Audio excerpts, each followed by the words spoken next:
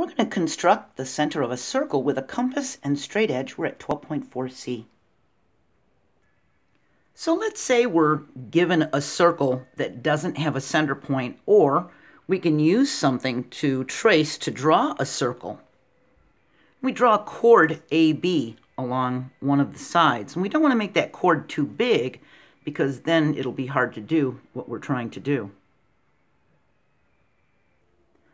Once we've drawn that chord, we can extend its line out beyond the circle, and we can construct a line perpendicular to chord AB at B. We put the compass point on B, we put this tip on B, and we make an arc above and below B. So we're going to make this a little smaller. We're going to put the point on B, and we're going to make a little arc. We're going to flip it around this way. With the same setting, we're going to make another little arc. And from those intersections, we're going to open the compass up a little bit, put our point here, and then we're going to make an arc. And then we're going to put our point here, same setting as when we had the point here, okay? And we're going to make another little arc so that we make an intersection here. So remember, we started with the point on B, and we made an arc, and we made another arc with the same setting. Then, from these intersections, we made an arc and an arc. And we draw a line through B, through that intersection, all the way through the circle end here. See? We draw a line through B and that intersection, that crisscross X. We label that point C, where the line and circle intersect. And the third thing we do is take our straight edge and draw chord AC.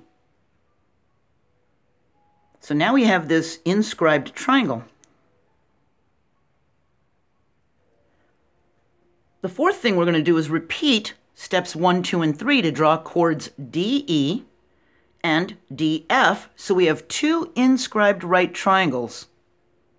So we're just going to draw another small chord of any size. We can do it along here.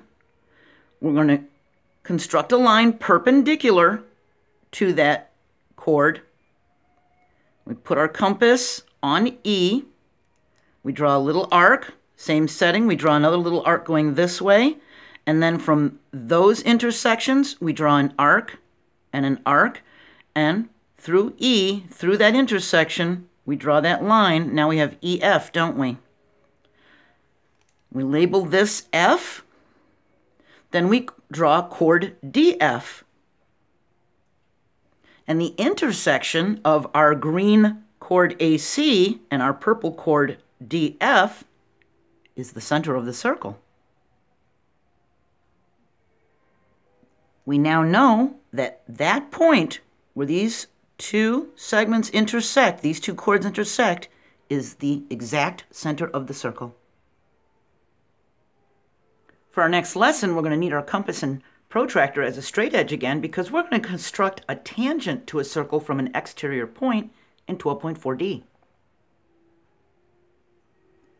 So we constructed the center of a circle with a compass and straight edge by actually making two right triangles that were inscribed in the circle.